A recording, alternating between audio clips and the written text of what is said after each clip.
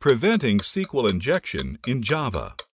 The Java Database Connectivity Specification contains a clearly delineated set of API allowing for the parameterization of database queries. Parameterized queries are implemented using a technique called variable binding to help eliminate SQL injection. To understand how to write parameterized queries, let's start by reviewing a JDBC code snippet that is vulnerable to SQL injection. This snippet is vulnerable to SQL injection because of the dynamic construction and evaluation of SQL code using attacker-controlled data via the statement API on lines 7 through 9.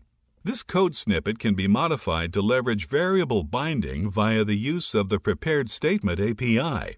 Let's take a look at a safer alternative to this code that is free of SQL injection vulnerability. Lines 5 through 7 of this code snippet makes use of the prepared statement API to pre-compile SQL code with question mark placeholders. The question mark placeholders are later substituted to contain attacker-controlled data as shown on lines 9 through 10. Since the SQL code has already been pre-compiled, attacker-supplied special characters such as a single quote will not influence the meaning of the query, thereby rendering SQL injection moot. Last but certainly not least, the SQL code is executed on the last line and the results are returned.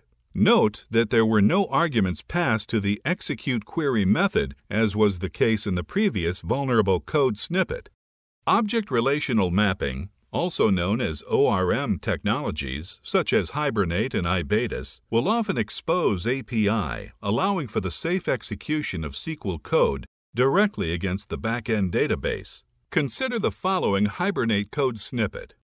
Very similar to the prepared statement API, this Hibernate code snippet precompiles SQL code using question mark placeholders on lines 4 through 6.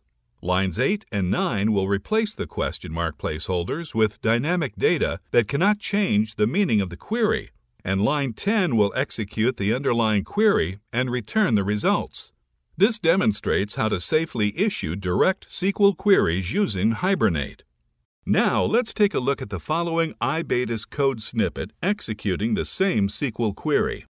iBetas will make use of the prepared statement API under the hood when dynamic variables are denoted using the hash left bracket right bracket syntax. This code snippet uses the hash bracket syntax to safely denote the user and pass dynamic variables, thus triggering iBetas to make use of a prepared statement with question mark placeholders for these values. This code snippet demonstrates how to safely issue direct SQL queries using iBetas.